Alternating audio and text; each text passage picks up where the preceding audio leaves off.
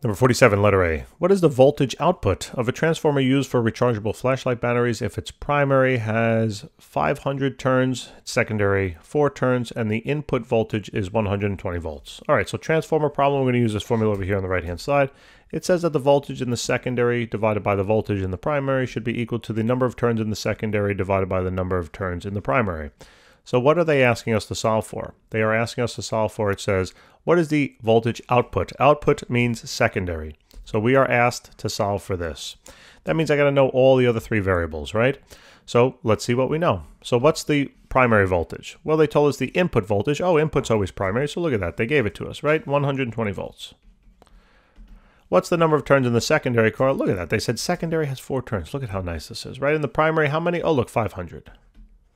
Do a little algebra, and we're going to be able to get our answer, right? So it's 120 times 4 divided by then 500, and it's going to be 0.96 volts, okay? That's the voltage in the secondary, okay? Sig figs, maybe add another 0, but, you know, who cares? Who cares? Who cares? Letter B. Letter B. Okay. Losing my mind. What input current is required to produce 4 amps of output? All right, so again, we can now use the other equation here for the transformer, right, problems. The secondary current divided by the primary current will be equal to the primary number of turns divided by the secondary number of turns. So what is the input current? We need to know this is what we're solving for, right, the primary current.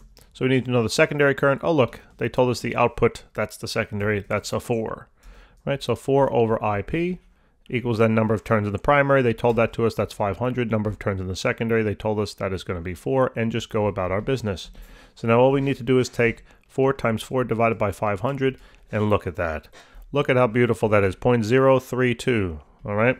And that's in terms of now amps. So that's the current, okay? And then it says, what is the power input? Now you got to be careful, it's talking about input. So whenever you're talking about power, you're going to use, well, you may. It depends on what you know and what you don't know. But what I'm going to do is use PIV. That's the one I always remember. Then I can go substitute in with Ohm's law if I need any other ones. But anyway, if I want to find the primary or the input power, then I need to know the input current or the primary current, and then I need to know the input voltage or the primary voltage. So do we know those 2? Yes, we do. We just solved for the input, right? Current, so that's 0.032. What was the input voltage? Well, weren't we given that in the problem, right? What was it? It says input voltage is 120. So there you go. Nice and easy. So 120 times in that answer is going to be 3.84. Look at that, watts, okay? 3.84 watts. And that's it. Guys, thanks for tuning in. If you can, give us a hand, like, subscribe, tell your friends, all right? We're trying to make a big push for you here, and trying to get out as many videos as possible. Without totally losing our mind, but the decay is happening. I will see you in the next video, hopefully. Bye.